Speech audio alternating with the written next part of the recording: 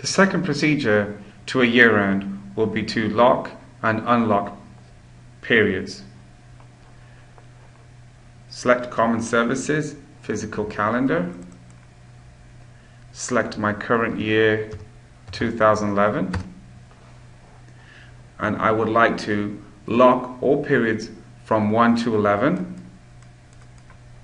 Simply click on Unlock All. This will lock all 12 periods. Since my year end isn't complete, I am going to unlock period 12 and select Save. For my future year 2012, which will be my current year after a year end, I also have locked down all 12 periods, but since I will have some transactions flowing through and posting in my period 1, I will unlock all modules. Period 1 are all locked for posting.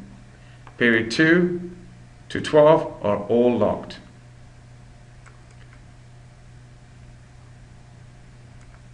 And select Save.